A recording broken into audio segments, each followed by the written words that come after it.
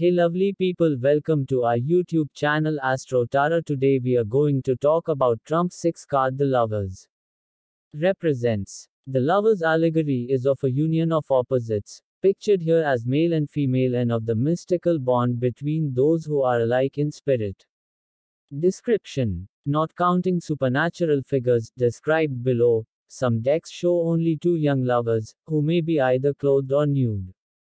Others show a third person either observing or in some way influencing the outcome of their match. In several medieval style decks, the third party is an older man. He may be either an observer or a parental figure to whom the young couple are evidently explaining themselves.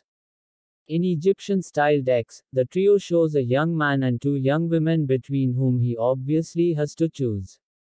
In decks which show three human figures, there is a winged Cupid-style figure leaning out of a cloud above them, whose arrow points toward the woman or one of the two young women. In decks that show only two young lovers, the supernatural influence above them is a winged angel with its hands outspread in blessing. The choices necessary for them to make are shown in other imagery. For example, White's deck depicts an Adam and Eve pair standing before the tree of knowledge and the tree of life, respectively. The necessity of making a choice is as much a part of the allegory behind this card as is the union of two young lovers. Meaning, the lovers allegory is of a union of opposites, pictured here as male and female, and of the mystical bond between those who are alike in spirit. It can refer to romantic love, or an ideal friendship, or some other close bond between two people, especially when there has been some kind of barrier or opposition which the two souls involved must or will overcome in order to join. If this is the case, then it is mutual commitment that is the essential element which unites those whose lives must run together. But there are other kinds of marriage, and other kinds of opposites that need to be reconciled. As an allegory of your personal spiritual development, the Lovers depicts the union of opposites within yourself. Each of us has qualities which we perceive as positive or negative, and traits which are apparently in conflict. And for each of these qualities or traits, there are those which presents we accept and others which we would prefer to eliminate, some, in fact, which we don't even want to admit we have. The Lovers asks you to explore and reconcile these opposites within yourself rather than attempting to eliminate or change them. By understanding and utilizing both sides of your own nature, you become a coherent whole, no longer in conflict with yourself. And because this is a difficult task, once again it is commitment which is required of you in order to reach your goals. You are not simply being asked to accept the of these different traits. You are being asked to understand that even the ones you don't approve of are necessary to your continued growth and well-being. Opposite does not mean one as good and one as evil.